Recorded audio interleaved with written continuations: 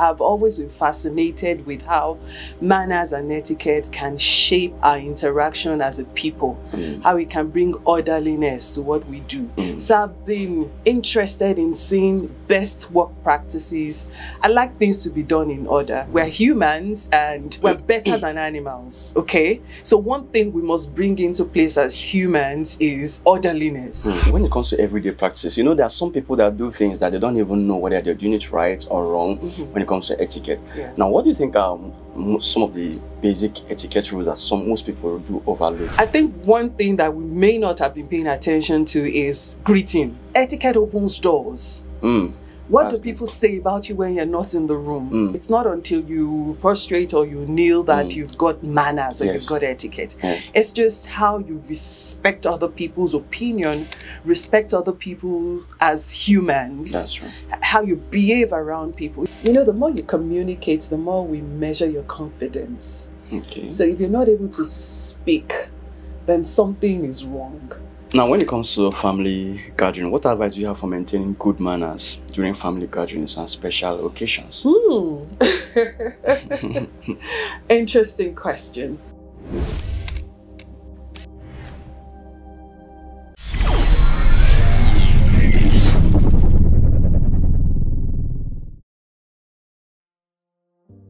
Hi guys, it's Benzik once again, and welcome to another interview episode of Selahmeditate. Today we are going to be diving into the world of etiquette and good manners with our special guest here. This is going to be a guide in navigating courtesy across life's diverse landscape. From everyday scenarios to entrepreneurial, we are going to explore how good manners shape positive relationship, good business success, and also a mindset that goes beyond mere politeness. So, but before I bring her in, I'm going to introduce her a little bit by reading just a brief of her profile. Mrs. Oluwatosin Babasanya Craig is a seasoned trainer, an international certified corporate coach, an interior designer. Tosin is a trained architect who has since transited into people management for about 15 years now. Whilst working diligently on construction sites, she discovered she had a great passion for coaching people and helping them to achieve their goals, and she has since covered a niche for herself in this area of service. Her quest for civility and best work practices birthed the desire to groom people from all walks of life. Her research and training competence spans several interests in personal development, branding, public speaking, etiquette and ethics, motivation, corporate image, teenage coaching, high-impact corporate communication, and success strategies. Oluwatosin has diverse experience spanning various sectors through her work with small, medium enterprises, educational institutions, governments, civil society organizations, and non-governmental organizations in Nigeria, as well as international partners and agencies. Today, along with her corporate coaching activities, Tosin manages the Nigerian operations of US-based Performance Fact, Inc., an education consulting and management firm. Oluwatosin has received many service awards. One notable one is the award for the most valuable facilitator for 2 years in a row. In her training work with Lagos State Universal Basic Education Board, Oluwatosin is a validated facilitator with some financial institutions in Nigeria. She is a soft skill facilitator with the Lagos Business School. Her signature product, Manners on the Go, seeks to speak to the dwindling values in our society where manners and civility are concerned. So, ladies and gentlemen, welcome my very amiable special guest here, Mrs. Oluwatosin. Thank you. Thank you so much for having me. Thank you so much. It's a pleasure. It's very good. Now, to start with, how did you become interested in etiquette and manners, and how did it all start? I want to know the foundation. Okay, so 1 Corinthians chapter 14 verse 40, and pardon me that I'm starting with the Bible. No problem. It says that, but all things should be done decently and in order. And that has been my guiding principle. I've always been fascinated with how manners and etiquette can shape our interaction as a people, how it can bring orderliness to what we do. So I've been interested in seeing best work practices. I like things to be done in order. And I think an influence could be the fact that I'm the first of 5 children.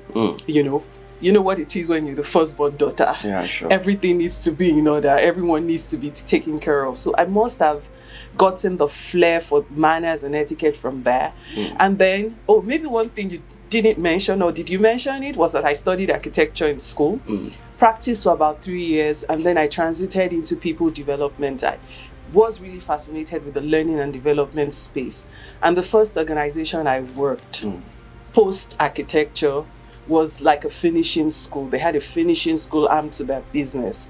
And so that's where I got the training to be a facilitator in manners and etiquette. So it's a combination of a whole lot of things. My upbringing, my outlook to life generally. Even as I practiced architecture, there's just something about me that was orderly. I liked things to be done well. I think it could also come from my value. I have the value of excellence. It's one of my top 5 values. So I just want things to be right. I could walk into a space and the first thing I catch is that picture that you hung on the wall that isn't straight. You know, that's just been me. So it's a combination of a whole lot of Have you always wanted to do this from day one, or you just stumbled on it at some point? I didn't stumble on it. I think it's a gift. I like to call it a calling. I like to call it a calling. There's something I understand is that, see, we're humans and we're better than animals. Okay, so one thing we must bring into place as humans is orderliness, is to think through what we do and be respectful to other people. So I don't think it's something I stumbled on. Yes, my journey in life, somehow your journey in life leads you to where your heart belongs. So I could see that my journey in life, from my upbringing to schooling, I had, for instance, a principal in my secondary school who wanted things to be in order. You couldn't play with the flowers, you couldn't throw. So when you go to the tuck shop, for instance, to buy biscuits, they would remove the wraps of the biscuits so that you don't litter the school. So, you know, coming from that secondary school to get into architecture where your designs had to be very good, and then to work on the fields and get into an organization that was into core business, the core business of manners and etiquette. So I think the journey in life, somehow in hindsight, has led me to where I am today. Oh, that's good. That's great. Now, when it comes to everyday practices, you know, there are some people that do things that they don't even know whether they're doing it right or wrong when it comes to etiquette. Now, what do you think are some of the basic etiquette rules that most people do overlook or they ignore, they don't know about? Okay, so, you know, in our everyday hustling and bustling, we don't pay attention. We don't pay attention to all these things. Yes. Wake up, get the business done, go back. So there are many things that we don't pay attention to. I think one thing that we may not have been paying attention to is greeting. Just the basic greeting. Good morning, good afternoon, how are you doing today? You know, basic greetings like that. Even introducing yourself. How do you introduce yourself? You feel like introducing yourself is just mentioning your name. Hello, I'm Oluwatosin Babasanya Craig. But it's beyond that. We don't pay attention to the way we introduce ourselves. We don't pay attention to the way we introduce other people. That skill of active listening is also not there. You know, because we live in a very fast-paced world. If you live in Lagos, Nigeria, like I do, you know that you don't have time for nonsense. That's what we call it. We just want things to be done. Fast. So we don't pay attention to what people are saying. We don't pay attention to respect, just common respect. Treating humans like humans and not animals. So the reason we are better than animals is because we can rationalize, we can think, we can be thoughtful about our interactions. But that's one thing we're not paying attention to. Simple things like punctuality. Okay, we've ingrained African time into the way we do things. That's true. You call a meeting for 2 and 3 p.m. we're still, I mean, aren't we all just guilty of that? That's so true. These are little things we're not paying attention to. We're not paying attention to apologizing sincerely to people when you wrong them. We don't pay attention to thinking before we talk, you know, and simple things like even the dining etiquette. What are the things that you're supposed to do when you want to eat? Common washing of hands and disposing our refuse properly. You see even well-educated people roll down their glass and throw things out the window. You know, those really simple things, yet important things that we don't pay attention to. So that a lot of things that we really need to be thoughtful about. Now, based on what you said now regarding people don't pay attention to greeting and things like that, is this supposed to be global? Which means is it just restricted to some cultures? Because in an advanced world, or let's say outside of the country, they don't bother about say good morning and all of that. They just, you can see that some of them, their kids can just come up and say hi dad or things like that, or they call you by your first name and they don't care about it. So is this an African thing, or is this something that is expected everywhere? Yeah, worldwide? so maybe that's where manners come in. So manners can be cultural, but respect is respect everywhere you go to, and greeting people is part of it. So it doesn't like we Yorubas, we tend to just put eku in everything. Eku, you're standing, eku dide, you're sitting, eku joko, you know, and all of that. That's very cultural. That doesn't really still mean that we respect. So it's the spirit behind your greeting that is really important. So everywhere you go to, even the Western world, where we think they just say hi dad, there's the spirit behind that hi dad. Okay. You know, there's still the respect behind that hi dad. And that's what we're talking about generally. But it's not just a Nigerian thing. Even generally, we need to master the act of greeting people. How do we greet people? How do we respond to people? What do we mean when we greet people?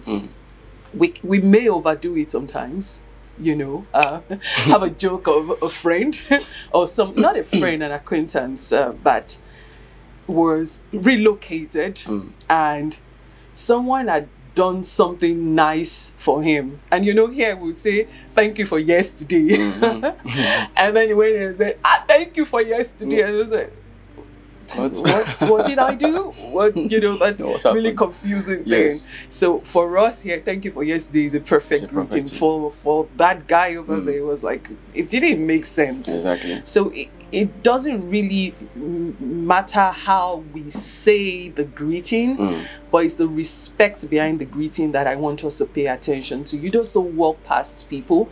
When we were growing up, we were told, when you walk past an adult, say good morning, good afternoon. But we go to our children's schools these days, they walk past you. In fact, some of them would almost hit you off the road, or you're climbing the staircase and someone is descending the staircase, and there's no, you know, staying apart for you to pass, and they almost hit you. You know, that's what we're talking about. It's just the respect behind greeting people that I really want us to focus on. Now, do you think that respect has been eroded within a period of time, or what do you think happened, and how can people start really imbibing that culture again? So the world has gone global. Yeah. We don't pay attention anymore. True. Okay, so when we were growing up, it was important for you to go flat down to greet an elder, to kneel down and all that. I remember a few years ago, and my daughter was about 4 or so then.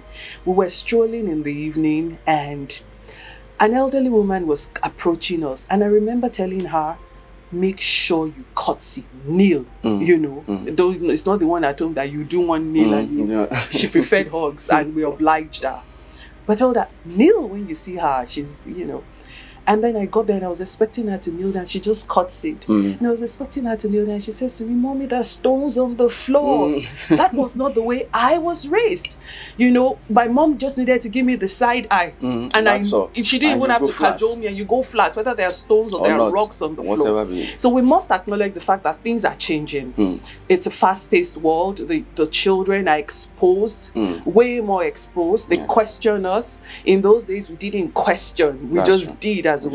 So that's the thing that has changed. However, I still want to advocate that we must not lose that culture. So as much as I'm an etiquette trainer, and that's why I say that I talk about manners, I talk about etiquette, we mustn't lose the culture. I still want you to be able to kneel, you know, for people that, but you don't carry that outside. Okay, you don't. What I mean by you don't carry that outside is that I do not expect that if we travel on vacation and there's a white lady coming, then you go down on your knees. That's true. You know, it's just having that discussion with them, but understanding that even the kneeling is not really the definition of the respect. You can kneel or prostrate and still be disrespectful.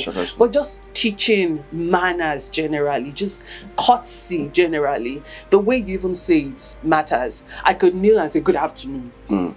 That's the tone of my voice is telling you that I don't mean doing it. I'm just doing it because I've been forced to do it, or it's just cultural to do it. What about the way I say the good afternoon, ma, you know, and stuff like that? So, what do you think people really pay attention to all these things? Because if you're saying, what do you think is the advantage of imbibing this etiquette and manners? Because some people may say, I've been having things that I want and I've been getting the things that I want. So why should I pay attention to, say, etiquette and manners? Maybe if you just have money, you know, some people just believe that if you have money, everybody can bow to you. What do you think is the advantage of etiquette and manners? I think it just contributes to positive interactions. Okay.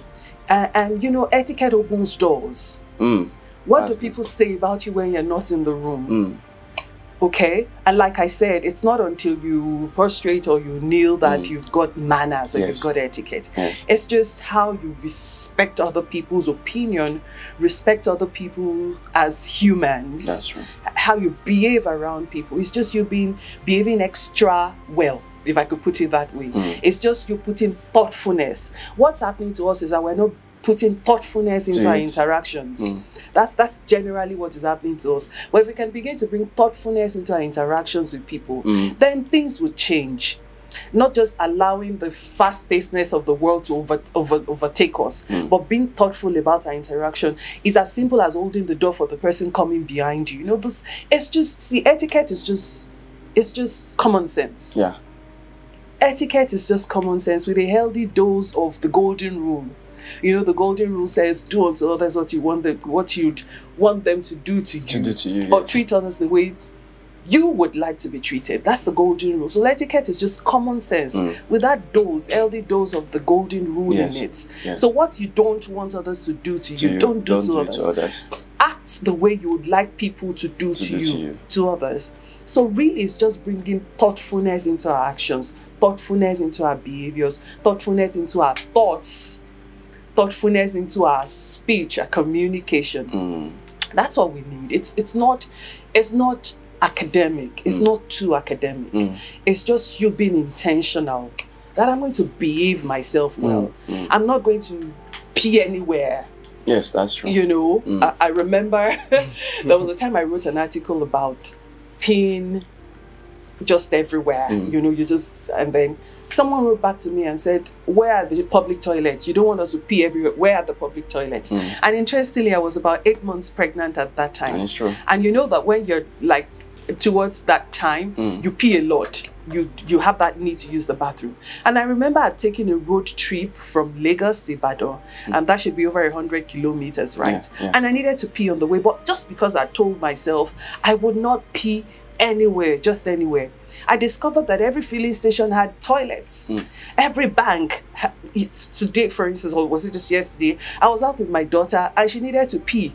And we walked into the hospital that was close to us. All I needed to say, can we use your bathroom? And that's it. So you can stop anywhere and just so ask you can. To use Fast food joints, go in there and tell them, in fact, you don't have to pretend you want to buy something. Can just go tell them, straight can ahead. I use your bathroom?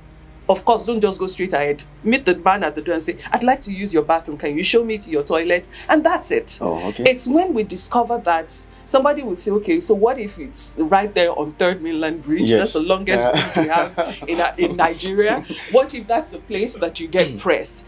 Before you got into 3rd Mainland Bridge, after you got after 3rd Mainland Bridge, you will still find a toilet. Let's stop giving these excuses. If you determine that I am not going to do this, then you won't do it. That's right. So it's just thoughtfulness. It's just you deciding that this is me. This is what you want to do. This is what I want to do. Now, in this age of social media, what etiquette do you think are crucial for online interaction? Okay, so the first thing is think before you post. Think before you post. Think before you post. I have an acronym for think. It's not my original idea. I picked it up from somewhere. But that guides me. THINK. Number 1, is it true? Number 2, the H is it helpful? The I is it inspiring? That's the I. The I is it inspiring? The N is it necessary? Is it necessary? Is it necessary? And the K is it kind? And you can bring this acronym into your interactions, whether it's the way you talk, or when you're typing and you want to write, or when you're posting anything online. Think. Is it true? Is it helpful? Is it inspiring? Is it necessary? And is it kind? But in this age of social media that we are, when people are chasing for the algorithm to favor them, most people don't post something that is true now or kind all over that, because things like that maybe doesn't bring in the algorithm. So how do you balance those two scenarios? Because if someone is saying that I'll post what is true, and maybe I post what is true and it's not, we just need what something is wrong controversial. is wrong. Yeah. What is wrong is wrong. And that's why I tell people, what are your values? It has to come from values. It has to come from values. It's not always, it doesn't always have to be about algorithms. I run a YouTube channel, and I remember in those early days, I had people tell me, this thing won't sell. Adults don't like to be told what to do. They don't like to be told that this is manners and whatever. Yeah. But guess what? If I was coming to gossip, or if I was coming to make, what do you call them, reels? Is it reels, or it will sell? Sell any controversial stuff. Controversial stuff will sell. But what is my aim? Who do I want to be? How do I want people to look at me? What's the brand? That's what that's what we call it. What's the brand that you want to sell out there? How do you want people to perceive you? That will guide you on the things you would do. So unless I verify anything, I don't post. I do not want anybody to say, I thought you said integrity was one of your values. Where did you get this from? Did you verify it? Okay. So I don't want to be sued for defamation of character. So I won't do it. It's not about the algorithm for me. People need to start thinking about these things. That, see, I need to think, am I hurting someone by saying this? There's so many posts that have sent people into depression. You don't want to be that person that will send other people into depression. So think before you post. I use that acronym. And then another thing is, unless you verify it, just stop forwarding things anyhow. Where is it from? And then please tag people. If you pick somebody's material and you're using it, or pick someone's music, tag them. That's true. Let people know it's not your own intellectual property, somebody else's own. These are simple things that we need to pay attention to. Another thing that I think we should take off social media is oversharing. I feel that some parts of your life that should be private to you, and you don't need to. I see some things and they're appalling, and I'm like, this is not necessary. For whatever reason, algorithm or followers, it's not necessary.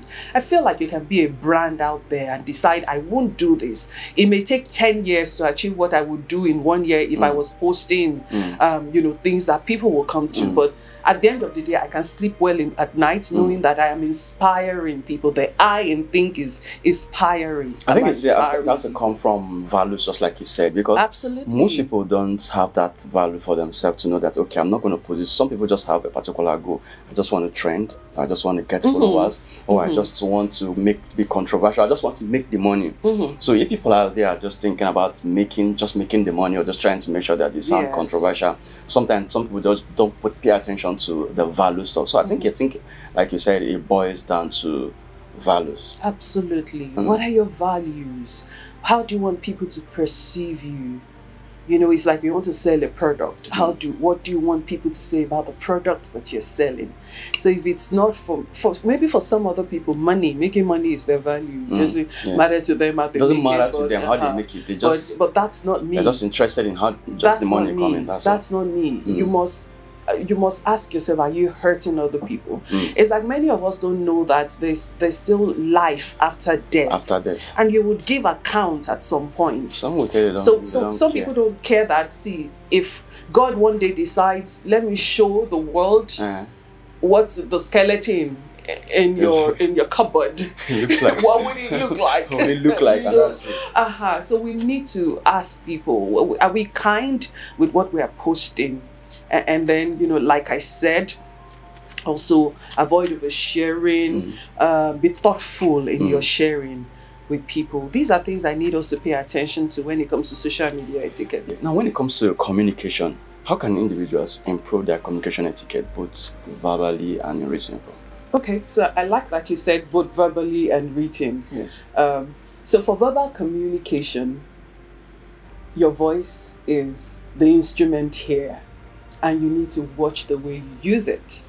So watch the tone of your voice, watch the pitch of your voice, watch the volume of your voice.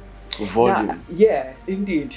I remember that in class when I'm teaching communication skills, there's this assignment that I give them. I'll tell them, look at this statement on the board.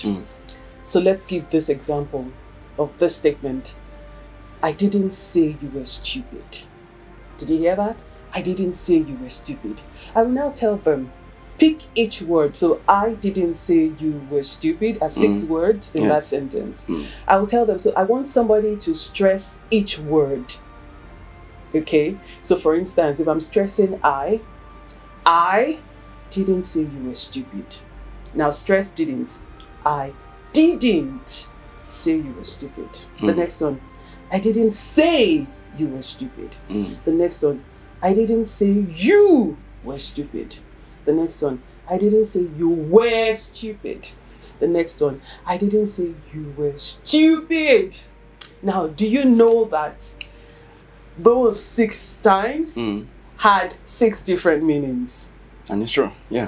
Do you understand? Yeah, it's true. So if what I'm trying to explain to someone is, and I didn't say you were stupid, or meaning that I didn't say it. If you said it like, I didn't say you were stupid. What I am saying with that last statement where I stressed stupid was, I didn't say you were stupid. I probably said you were, you are done pumpkins or something. Do you understand? Let's say this one. I didn't say you were stupid.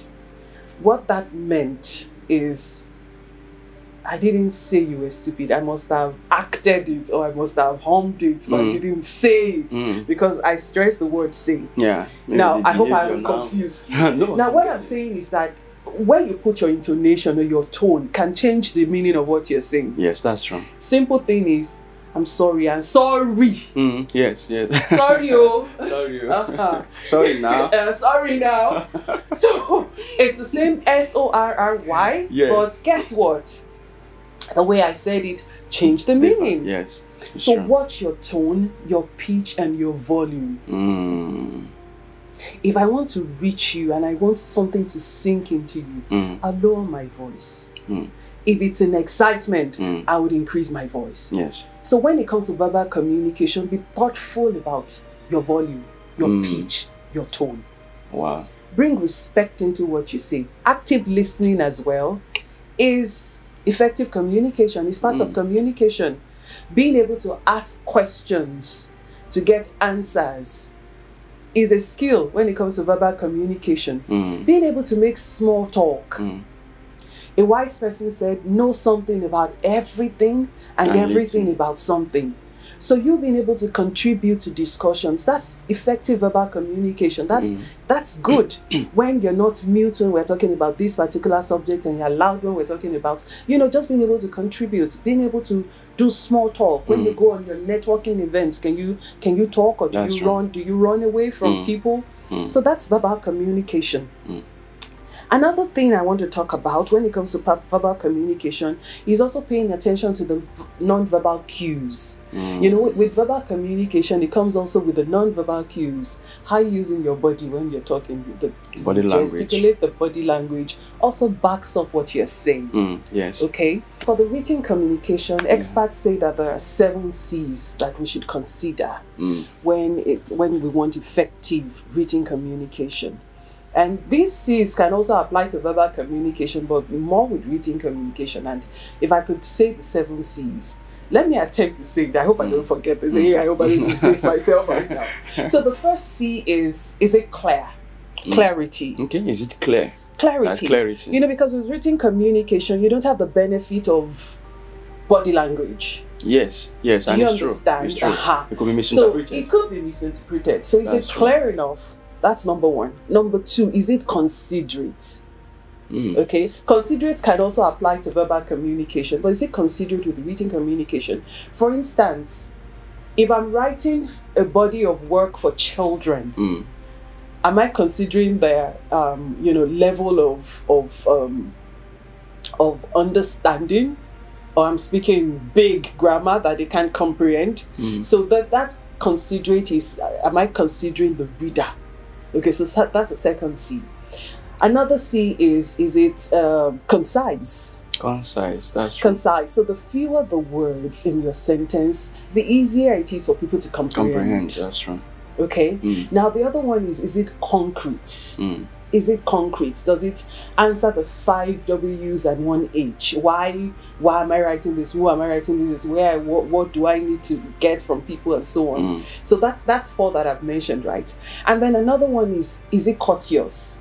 We're bringing courtesy into the mix again. That's true. Is it courteous? For instance, in written communication, if you write in all caps, yes. that's you screaming yes. at people. Yes. That's you being aggressive at people. I've yes. seen people send me emails in all caps, and I'm thinking, are you screaming at me? So that's aggressive. So is it courteous? I've mentioned 5, right? Yes. No, now I have to remember the last 2. So is it clear? Is it concise? Is it considerate? Is it concrete? Is it courteous? Now I must remember the last 2. You see me? Okay. So is it complete? Is it complete?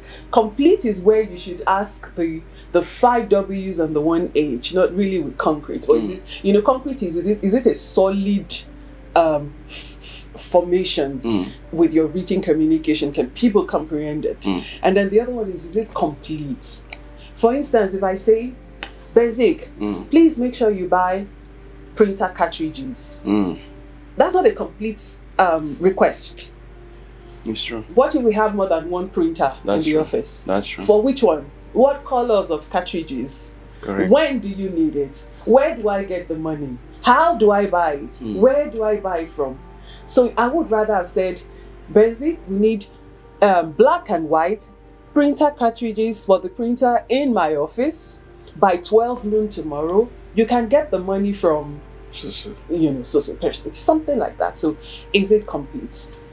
I cannot pretend that I remember the 7th one. I know it will come to me, but maybe we should just move on. Okay. So those are the questions that you should ask when you're dealing with written communication.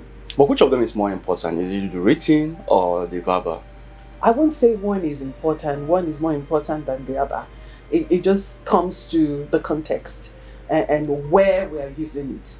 But the good thing about verbal communication is that you have the benefit of body language. Okay? So if I write to you, Benzik, I am sorry. You would understand it at Benzik, I'm sorry. But if I say to you, Benzik, I am sorry. You can read the tone of my voice. You can maybe even see your face. You can see my face. You can see how genuinely sorry I am. Yes. So verbal communication is beautiful. Yes. But I wouldn't say that this is better than the other one. I think it just depends on where and when you have to use it. Then what is where and when? Okay, thank you. I was going to answer that. So verbal communication, when you're trying to communicate something, what's the word to use? Something sensitive. Okay. Do you understand? Yeah. When you're trying to communicate something sensitive.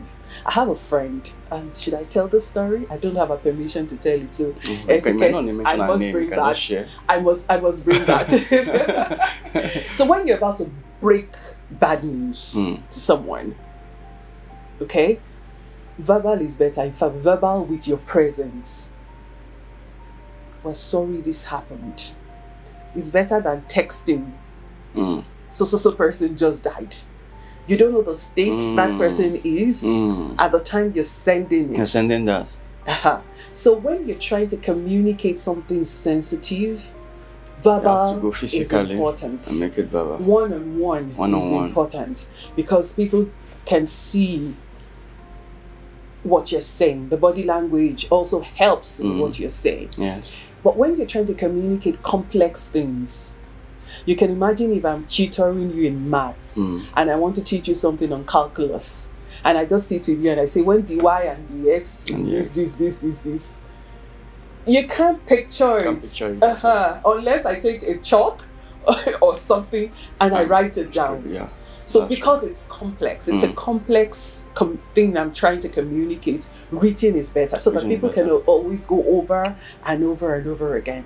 When you need something, a permanent record of something, written communication is better. It's better. Oh, I remember a long time ago that someone came to tell me about something. No, it wasn't someone coming to tell me.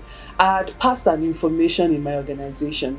The information had come from the top, and I'd gone to tell people this physically that we're supposed to work on this and submit it by tomorrow or something.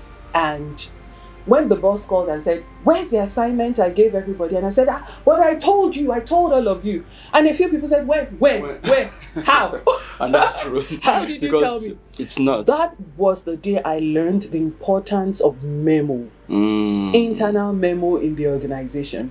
So I remember that I would even do it more. I would write the memo and make you sign that you received the memo, or you read the memo. So that's where written communication is important. When you need something permanent, a permanent record of something that happened. Otherwise, people will say, "You didn't tell me. When did you say? What was I doing? Where was I?" And you can't defend it. And you can't defend it. So that's why it's important for you to also note that the internet never forgets, because you're feeding the internet your written communication. That's true. Okay? So with that, it can be recalled. So you need to be careful about the things you post out there. When you say things, especially if you're not recorded saying it, you can always deny or tell them you're under the influence of something. Sleep. You're under the influence of sleep when you said it. But when it is written, it's permanent. When you have issues with your spouse, should it be written or verbal? Verbal communication, please. Verbal. Verbal, that's sensitive. Very sensitive. So I see some people go on social media to publicly apologize to their spouses. Exactly. And I tell myself, I don't think this is needed. It's not. It's what the spouse demands? Publish it online for we to see. I think it's quite insensitive. Okay. For a spouse to demand a public apology from a spouse. I feel like you're washing your dirty linen in public. Probably because they're public figures. That's what I think. I don't think it's necessary. I don't think when you were consummating your marriage, it wasn't in the public. When you were getting married in itself, or you joined in matrimony, yet people were there, but I mean, we don't know what transpired.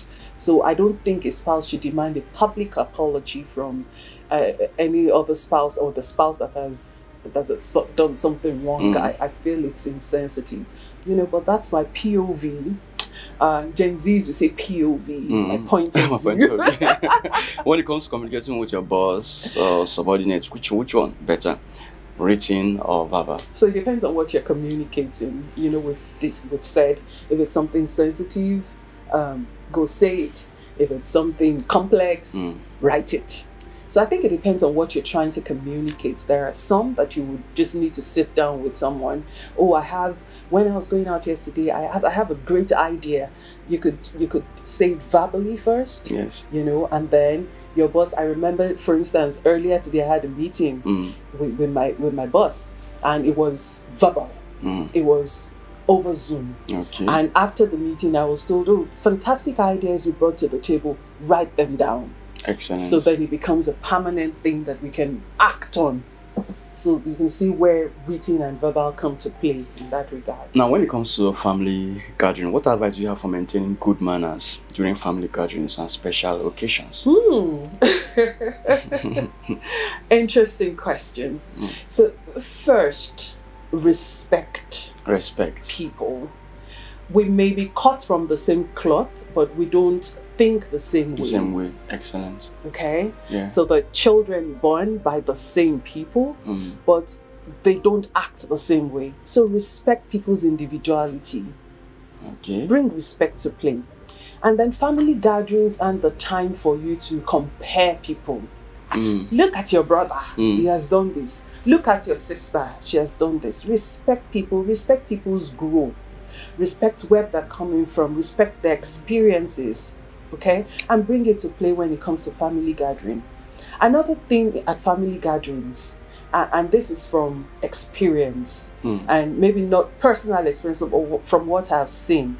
Don't go into a family gathering thinking that you are the best of all people. I think it's humility when you're able to help out with people. So don't go sit and expect people to serve you, because even the Bible says that whoever wants to lead amongst you should be the servant of all. So it's okay for you to be able to roll up your sleeves and help, and you know, no matter what position you're in the family, help with you know, chores, help to clean up after a dinner, for instance. Don't go there feeling that you're superior. Family is family, and that's where you can show your vulnerability. So it's okay for you to help. Another thing on the flip side is that because someone is there to help, don't turn a particular person to the slave of all. Slave of all, that's true. So when it comes to family, I think it's just respect when everybody comes together and, you know, puts in their own quota. Of course, when you're going to a family gathering, pick up a gift along the way. Don't go empty-handed. So, you know, pay attention to that. Respect and positive interaction is important. Also, learn to don't be mute while others are talking. Contribute. But I said it's much better if you don't have something sensible to say. Don't say anything. Okay, than saying something and saying something stupid. So how do you balance that? It's better for you to always have something sensible to say. That's what I say. There should always be something sensible to say. Otherwise, you know, the more you communicate, the more we measure your confidence. Okay. So if you're not able to speak, then something is wrong. Of course, I agree with you that say something sensible. Don't say because Madam Coach, Manners coach has said I must talk. So everybody is moving towards A. Because I must talk, I am moving to Z. You know, that's not what I'm saying. But train yourself also to be able to communicate. And there's something cute about not being the loudest in the room. Okay? Don't be the loudest in the room. Allow the spotlight on other people. So sometimes you even have superior knowledge. You're widely traveled. You've been there. You've done that. But there's something really cute about you just allowing others to shine, whilst also putting in what you have to put in. I'm close to someone that isn't such a big talker. That's just his person. But he's a wise person. So when we have family meetings like that and so on, he's really not the first person to talk. But the meeting isn't over until they call him to contribute because they know he's full of wisdom. That's the kind of person you should be. So in as much as you are not when everybody is talking and you're saying that they say I must contribute, if you don't have anything to contribute, it's okay. But pay attention to what is being said. Give them the gift of your attention, and they will know that you're part of it. So it's not until you talk that they know that you're paying attention. Or you can concur with someone's opinion. Yeah, agree with you, you know, something like that. And then when it's time for you to talk, you will talk. But don't be the loudest in the room. I mean, don't do that. And like I said, this is the time, let me face the camera, that we're going to go home and be with family. Please don't go comparing people. Don't go with inferiority complex. Don't come with superiority complex. Just enjoy yourself and enjoy the gift of family. Note that. Excellent. Okay, now it's good you mentioned about this is the time. So when it comes to traveling and things like that, are there etiquette you think one should be mindful of while traveling? Whether it's in public transport or it's in a hotel? Absolutely. So even from transportation to the hotel, let me even tell you. So I attempted to do an A to Z of etiquette. Okay. And I discovered that every letter of the alphabet has an etiquette attached to it. Interesting. You know, so I've been working on it for a while, and hopefully one day I can push it out there. Nobody should steal my idea. So A, for instance, can stand for airplane etiquette or airline etiquette. You know, B can be for bathroom etiquette. C can be for courtesy. D for dining etiquette. You know, there's just so many things like that. Yeah. So from your travel time to when you get to the hotel, there are many rules that guide you. So by the way, etiquette are rules that guide our behavior in a setting, in any setting, a social setting, in a public setting or wherever. So in public transport, don't hoard the space. They call it manspreading. Be considerate of other people. If it's public transport and they say that it's 4 people on this row, don't say that I want to take like half of it. well, I can't help plus size people like me. We will occupy the space we need to occupy. Let's just hope that the people sitting beside us are not plus size people. But even at that, you know, your body language should show that we're good, we can manage this, we can do this. So even with public transportation, consider that. Don't play loud music. It's make sure you have your earphones or your headphones. Enjoy your music by yourself. Okay? Don't force people to listen to you preach. Do you understand? But they say it's important. Go into the world and preach. That's quite sensitive. So it's okay for you to want to preach. Yes. Of course, with I think I've been in one transportation before, and I really like the way the guy said. The guy said, "Praise God, I hope it's okay. It's okay for me to share some words with you." And he got the consent of people before he started. I felt that was cute. Not many people do that. People just come and then they barrage you with. Yeah, barrage you with preaching. Yeah, so I feel it's just okay for you to get the concurrence of everyone before you do it. Do you need to get concurrence of everyone before you preach something about the gospel? So you did take me where I don't like. So I'm a Christian, and I like evangelism. You know, but the manners part of me, feel like you don't force things down people's throats. And please don't quote me and God, please have mercy. If I want to preach in public transport, I would take permission. Okay. So I know that I've done it once, the public transport preaching. But I didn't stand up to preach to everyone. I remember just doing the evangelism with the people around me, and I would always ask, is it okay to talk to you about you know, something that I know that is good for you, or someone that I know that can change you know, your life? So these things, we need to be sensitive about them, honestly. So you know, that's what I'm going to say about that particular topic. Now, when it comes to giving, what do you think are some of the thoughtful practices when it comes to giving and receiving gifts, especially concerning diverse cultures? You know, people have different cultures when it comes to receiving gifts and giving gifts. So what are the etiquettes behind it? Okay, so for giving gifts, it's the thought behind it, first of all, for me. Okay. What's the thought behind it? So give thoughtful gifts. And you know, there's no gifting competition anywhere.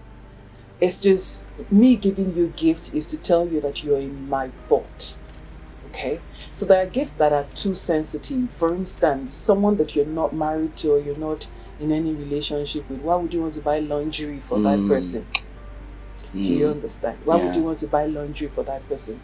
Or you may think that these people are too rich for me to give gifts to. Yeah. But you know, that's not that. It's the thought behind it. It's the thought. They will appreciate the thought behind it. So go to think about it. There are some things that people may never push aside. No matter how rich you are, if I buy chicken for you, you will eat it. Do you understand? Or even if you now have a yard full of chicken, you would give it to someone else that needs it. That is still a thoughtful gift. Yes. Or I buy you a book. Do you understand? Or I buy you a book. I'm traveling and I buy you a book. Or if I'm rich enough, I buy those limited edition books or whatever, because I know that I'm giving it to someone that can pretty much afford everything. So it's a thought behind the gifts. Like I said, there's no competition anywhere. Some people despise it and say, what kind of gift is this? No, I don't think so. And that's why you should put some thoughtfulness into your gifts. Okay, so it will be despised. Understand? So that you're meeting the need of that person. The need might not be the physical need. It might also just be the emotional need. So that's why I said that, see, it's the thought behind the gift. It's not really the size of the gift. Of course, don't give gifts that will be insulting to people. Okay. But is it good to despise a gift when someone gives you something? No, not at all. Please don't despise any gift. I remember, for instance, that a bride, it was on social media, she was getting married and she wanted a certain look for her bridesmaids. So she went to the market and she bought the materials for the bridesmaids. And then someone replied and said, what kind of cheap material is that? Did I tell you I don't have clothes in my wardrobe? And I feel like it's her day. She even went out of her way to use her money. So if you are truly a friend that is proud enough to be, that she trusted you enough to want you to be on a train, you should appreciate it. Don't despise anybody's gifts. That's wrong. That's true. That person was thoughtful to give you something. But on the flip side also, please be thoughtful about the gifts that you're giving people, so that they don't toss it in the bin and just feel like, what's this? But then to the other people, please, whatever, if anyone gives you a gift, appreciate it. It costs them something, no matter how little it is. Yes. That's true. Now, when it comes to apology, when someone makes a mistake, what do you think are the proper etiquette for offering and accepting apologies? Okay. You know, we've talked about the tone of your voice before now, so bring that to play. When you have done something wrong and you need to apologize, do it genuinely. Don't do it because I want the matter I want to quell the matter. So let me just throw an apology so that we can move on. Do it genuinely. If you know that you've put your foot in your mouth, that's what I call it. Yes. You have run your mouth. Apologize and move on. And you know, just let it be from your heart. That's the only etiquette. You just ensure that it's from your heart. And let bygone be bygone. That's true. Now, let's bring it down to more like career and business or entrepreneurship. Now, when it comes to client interaction, what role does etiquette play in maintaining positive relationship with clients and customers? Okay, so it's a bit of customer service. Yes. Etiquette would always be about respect. Okay. And respect for positive interactions. Yeah. Genuinely respect people. Promise and over-deliver. Promise and over-deliver. Promise and over-deliver. And then, if you, for instance, said it would be this timeline, please adhere to the timeline. So there's this culture around here that we need to kill. Yes. And that's not keeping to time, not keeping to our promise. Promise, yeah. Okay? So you see the meme. You see the meme going around when it's festive season, that you and your tailor. You and your tailor, that kind of thing. And that's just what it is. And we must stop it. Why do you want to take up something that you cannot do? Why don't you say that I am overbooked? I'm overbooked. At the moment, I won't be able to do it. And that will even make you stand out. It will make you stand out. People will trust you. Exactly. Or, I know that I could finish this in 4 days, but let me communicate a week to my customer, so that if I finish in 4 days, like I know I have the internal commitment to finish in 4 days. If I tell you it's going to happen in a week and I give you in 4 days, they're surprised, they're impressed with you. Oh yeah, you know, they're impressed with you. They will tell you that she always delivers on her promise. So please keep to your words, keep to your promise. Whatever you say you'll do, do it, and go above and beyond for your customers. And you know, the simple thank you notes. People need to learn to do that. The simple thank you notes to whatever people are buying from you. If you want to do giveaways during the season, do a giveaway. Let people know that you truly appreciate their patronage. Don't even take it for granted. And there's this one thing that we need to kill. It is this no refund, no return policy. No return, that people no say. refund. I don't think so, because even out there in the Western world, you can return things. You can return. So why we say no return, no refund? Yeah, I mean, it irks me, and I think that's something that we must. So you think it's no return, no refund policy? Do you think it's not good? Because some people may take something intentionally, especially in this part of the world that we are in. Some may take something intentionally, just maybe to wait or to peruse through it, or just do so that with the intention to return it. So maybe that's where that some people come with that no return policy, or they think someone can be able to do that. It comes to the reason why you're returning it. Does that make sense to you? So if I say that there's a return policy, return within 24 hours. Oh yeah. Do you understand? Yes. Return within 24 hours. We know the way we gave it to you. You certified it if you received it as good. Yes, yes. Do you understand? Yes, that's so true. Returning it spoiled is there's something, you know, that is absolutely wrong with that. Yes. And that's why some gadgets, for instance, will come with warranties. That's true. So I mean, I think you should be able to do it, and don't think that all your customers would always return things. If you have given them what they ordered for, they won't return it. That's true. Now, when it comes to negotiation with client, what manners do you think an individual should imbibe to ensure a fair and constructive process? Negotiation. Yes. Well, I mean, I would say that respect will still come in here. Like, you know, if you need to communicate with some client that when you want to discuss, or maybe clients reach out to you and they say, oh, I want to get this from you, and you guys are discussing based on negotiation, are you going to be firm when it comes to your pricing, or are you going to be just try to see how you create some balance, or just trying to say, oh, just how do you sound? I think it comes down to I think it comes down to what works for you. Okay? And that's why people need to go learn business. Okay. Sometimes you feel like business is the profit you're making over something. But what about the other things attached to it? Your time, your resources, your office space, for instance, the shop space. You have to bring everything inside. So when you're negotiating with people, if you're not getting what you want, then it's okay to respectfully decline. That I can't go lower than this. You should have a benchmark. Okay. You're in business to make profits. Yes, that's true. And like I said, don't just think that because I bought this tab for 20 naira, yes, then I sell it for 40 naira. And you think, oh, I've made big profit. Yes. Have you forgotten the time that you spent to purchase it? Yes. Have you forgotten that you took transportation, or paid transportation fare to where you purchased it? Have you forgotten that you're paying rent for your shop? Yeah. All of those things should be factored in. So when you factor everything in and someone is saying, oh, collect 30,000 now, yes, you know, and you're thinking, 10,000 is still a fair deal. Yes. It's not a fair deal because you didn't calculate it well. So it's important for you to understand what your benchmark is and communicate it with respect. That's why some people would, and know your market. Know your market. If the products you're selling are premium products, know your target market. Otherwise, you can't say I'm selling a premium product to people that obviously cannot afford it. What they will do is that they will price it low. If I walk into the supermarket, and for instance, I walk into the popular city mall in Alausa, Lagos, and I go to the fruit section and I pick a bunch of bananas, I can't negotiate it. The price is there. But if I go into the market and I want to pick a bunch of bananas, I can't negotiate it. And that's based on the fact that this is an open stall. Yeah. People did not put AC on this banana to cool it. So, that's true. Do you understand? It's true. So who is your target market? That would show how you're going to price it. So I don't expect that I will go into the open stall and that person would insist this is the price. This is the price. And would not, and they can be quite nasty. Some of them could be nasty. If you don't want to buy it, put it down. Put it down, yes.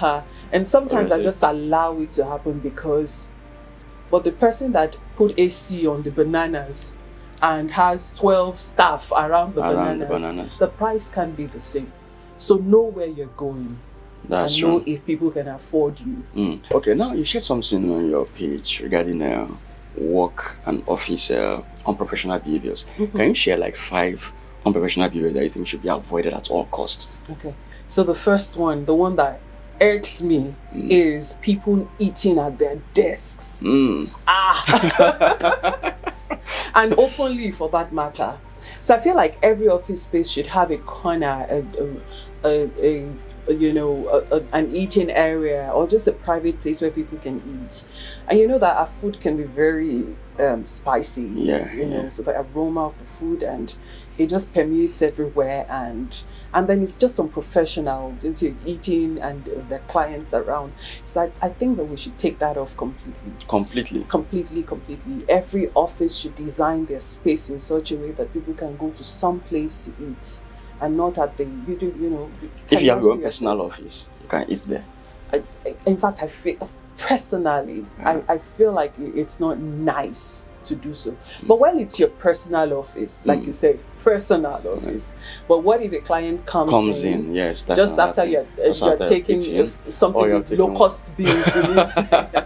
So I feel it's good. And then, having a space where people eat can also promote camaraderie yes. amongst workers. So yes. let's have a lunch period where people can, a batch of people can go eat and come back and eat. If I walk away from your desk, let blood flow through your legs and then come back. That's true. I think that's it's number nice. one. It gives Eating. you. It also gives you the opportunity to go into the restroom to pick your teeth when you finish and maybe rinse your mouth and freshen up when you move away from your desk. Another thing is, applying the makeup and all that at the desk. I feel that's not proper. Another thing that we need to watch is the kinds of things that we display around our offices. Now, I'd walked into a government parastatal once, and the chairman of that parastatal is a Muslim. Okay. And apparently the secretary is a Christian, and I am a Christian, and I like to say boldly that yes, I am. But you know what this lady did? She put a sticker on the door. A sticker that is very Christianese. I don't want to quote what is on that sticker. And I felt that this wasn't proper. I feel like you should consider other people. That the chairman may have just felt nothing, but also consider that this is a diverse work environment. So if I'm putting anything, let it be private to me, not public to everybody. So what are the kinds of things that you display around you? Some people, you walk past them and it's nudes. That's true. Yeah, I had walked past a colleague before and the whatever was a nude. So what are the things that you display around you? That's another thing that must go. Another thing that we must discourage is loud telephone calls. Sometimes you're even holding private conversations at your desk with other people around. And then please avoid office gossip. Oh, please avoid it. Oh, please avoid it as much as possible. If you're walking into office gossip, take yourself away from it. Come out of it. You don't want to be that person. You don't want to be involved. And of course, you should know that anyone that gossips with you, 5 minutes later will gossip about you. So don't be part of it. I could go on and on this and on. Wow, this is excellent. Now, when it comes to wardrobe manners, regarding office and workplace life balance, what do you have to say regarding wardrobe manners generally? Wardrobe. Yes. So there's a cliche that, and I don't like to quote cliche, but this cliche is something that we must quote. You are dressed the way you dress. So please pay attention to your dressing. Okay? The Center for Talent Innovation in the US said that leadership roles are granted to people that also act the part. So performance is good, exposure is good, but image is also very important. And leadership roles will be given to people that also act the part.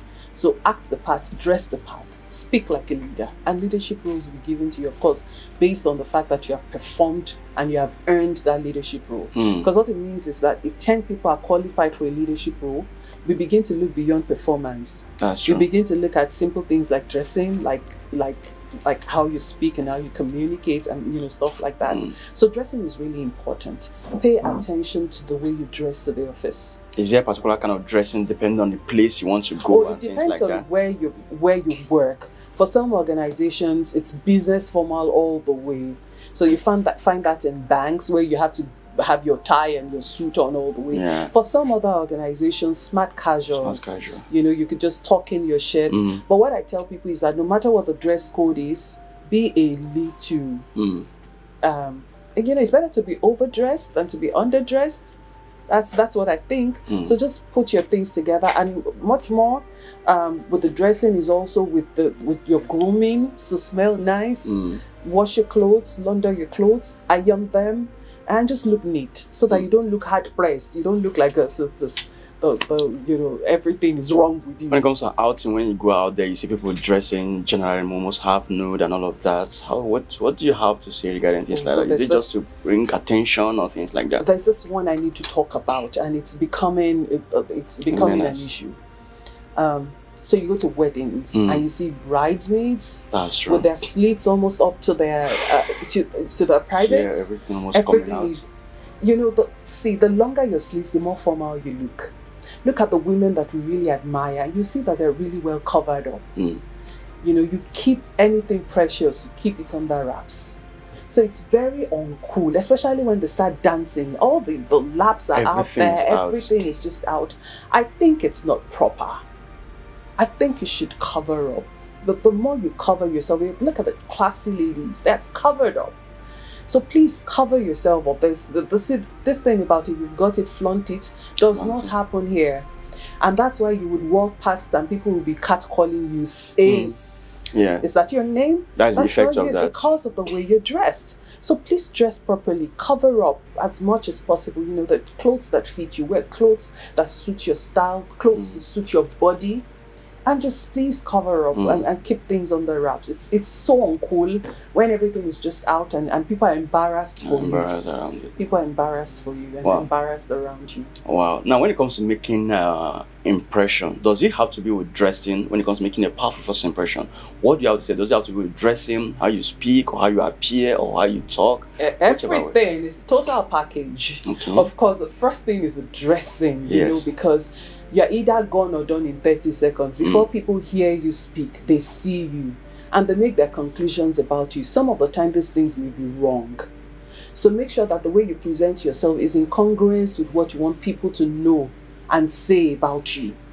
So powerful first impressions begin with how you get into a room, how you look, and then we can talk about how you talk and you know, your body language generally, that confidence that you exude.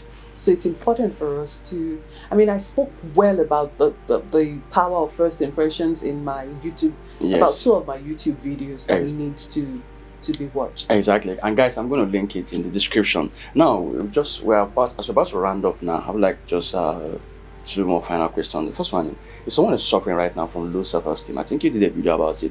What's one of the best ways to start coming out from lack of confidence and low self-esteem? Okay, the first thing for me is self-awareness. Okay. You're just understanding and agreeing that I think there's something wrong with me that needs work. Okay. It's called self-awareness. Understand what makes you tick, your strengths and your weaknesses. Understand where you're getting your conditioning from. Could it have been something in your childhood? Could it have been one trauma or the other? Could it have been you living under very strict you know, parentage? What was it that has pulled you down and has given you that low self-esteem? I think that the battle is won, or you can begin to win that battle when you understand your conditioning and what's causing this. Where are you coming from? And so once you know that, I think you can now begin to work on yourself. Wow. So what's that thing that makes you, when you dwell and you focus on the area of your strengths, confidence, you exude confidence. When you know that these are my strengths, and if I'm a good singer, I know that there's no one that sings quite like me. That's what makes me tick. And I begin to work on my singing skills. That confidence comes in because I know this is where I play, you know. And then begin to check all of those things that are giving you self-confidence. Have people body shamed you in the past? Begin to positively speak to yourself, you know. I remember that I grew up really tall and skinny. I mean, there's a story behind that I did not even have the time to. And I didn't see myself as a beautiful person. But as soon as I realized that, okay, I think I have an issue here, and I began to look at myself, I would stand in the front of the mirror and say to Yoruba, I'm more fine, no the case. You know, it wasn't as if I saw I needed to speak that beauty into my life. I know that you're beautiful, you're authentic. Yes, that's you do not have to wear this that's true. particular, you don't have to be too expensive to be beautiful. So self-talk, self-affirmation. What are the people you listen to? What are the people you roll with? What's the company that you keep? You need to keep the company of people that see the good in you and not magnify the bad in you. Excellent. And somehow it's work in progress. You will get there. Excellent. Now, also finalizing tonight, one of your videos you mentioned something about keys that can make someone shine out, social keys that can make someone shine out in every situation. Can you look like 5 of them can make you shine out in every situation you find yourself? Okay, so confidence is one of them. Yeah, you know, just being confident. Another social skill that we underrate around here is listening. It's a skill. It's a skill, and it's true. Oh, it's a skill. And it's true. And it's true. Sometimes you keep telling someone, listen to me. Listen to me. The person is not. You'll be wondering, this person not. Before you see 1 or 2 words, the person has interrupted you. But people have that issue when it comes to listening. Listening is a skill that you must bring into play. And then gratitude is another one. Don't be miserly with saying nice things to people. Appreciate people. Be grateful for the time. Be grateful for people around you. So gratitude is another one that you must bring into place. Another thing that I can't even underrate this is dressing. Dressing is a beautiful form of politeness. So dress well. I said dress well. You don't necessarily have to dress expensive. But you know, dressing well shows people that you respect them. You respect the occasion. You respect the presence of other people. So take your time to dress well. Smell nice. Don't let people hold their breath when you're around them. You know, those are the things that you don't be loud. Don't be loud. And classy, this is something about humility that makes you classy. You're not the loudest in the room. You're not the shouty one. You're not that kind of person. You know that you're supposed to be at the head table. That's where you belong. There's something cute about coming and sitting at the pew and allowing them to announce and move you to the head table. Even the Bible says that don't go to the head table. It's better for you to sit here and let them invite you to the head table than to go to the head table and they tell you, we're sorry, we don't so you're not supposed to it's just something cute and something, I like to call it sexy. Something sexy about humility. Just bring it to play. Be a likable person. You know, genuinely be interested in other people. But one thing I'll reiterate again that we need to work on as a very people important is active listening. It's active listening. That is very powerful. That active listening is quite very, very important, because sometimes you just keep talking and it's as though you're just talking to yourself. And someone is really not paying attention. So as we round it up, what are your final words that you have to say regarding etiquette generally and good manners? Yes, please. We must I remember that when I wanted to start this, someone expressly told me, it would be tough. Adults don't like to be told what to do. And we must understand that, you know, some adults are like the dry fish. You know the dry fish you buy in the market that is already ground. And you can straighten it anymore. That's, and so it might be hard. But this wise man, Alvin Toffler, said the illiterates of the 21st century will no longer be people that can't read or write, but people that can learn, unlearn, and relearn. Excellent. So we must come to the point that, see, I know I was brought up this way, but I want to recreate myself. I want to begin to unlearn some things. I want to be intentional about some things. And you know, the basis for etiquette is love. Please. Let's love one another. Let's genuinely care for people around us. If you care for someone, for instance, you caught someone in the act of stealing. If you genuinely love a fellow human being, the next thing you will do is not to throw a tire on them and throw a matchstick at them. You would allow the police to do their job. That's true. That's because you love people and you respect people. So please respect other people, genuinely care for other people, and manners and etiquette becomes easy when you respect and love people genuinely. Wow. Well, I wanted to do something, but I don't know what that etiquette. You know, when you're dealing with someone of etiquette, expert and coach like that, you don't know what you're doing. It's wrong or right. I wanted to ask you, maybe let me ask you. I didn't intend to ask, but let me ask you, what do you think about handshake? What do you have to say regarding etiquette when it comes to handshake?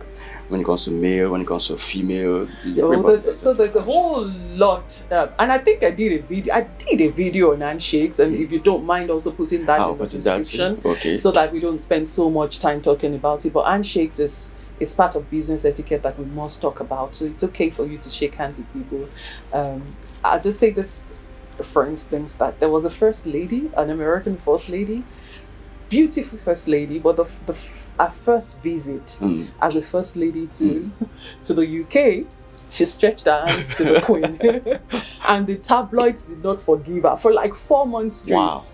But how can you stretch your hands to our Queen? You know, so there's a whole lot of etiquette around who should you stretch your hands to. For instance, don't stretch your hands to a high-ranking person first. Let them be the ones to give them their hands. Don't stretch your hands first to an older person.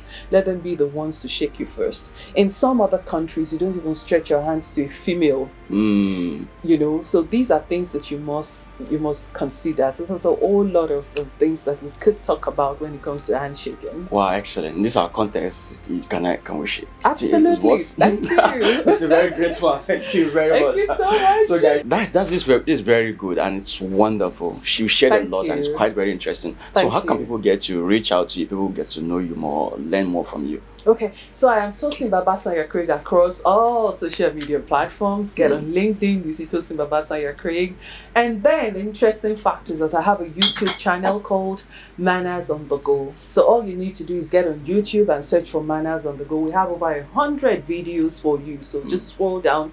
Interesting videos that cut across many of the topics that we've spoken about today. And cheers to a better you. Thank you so much.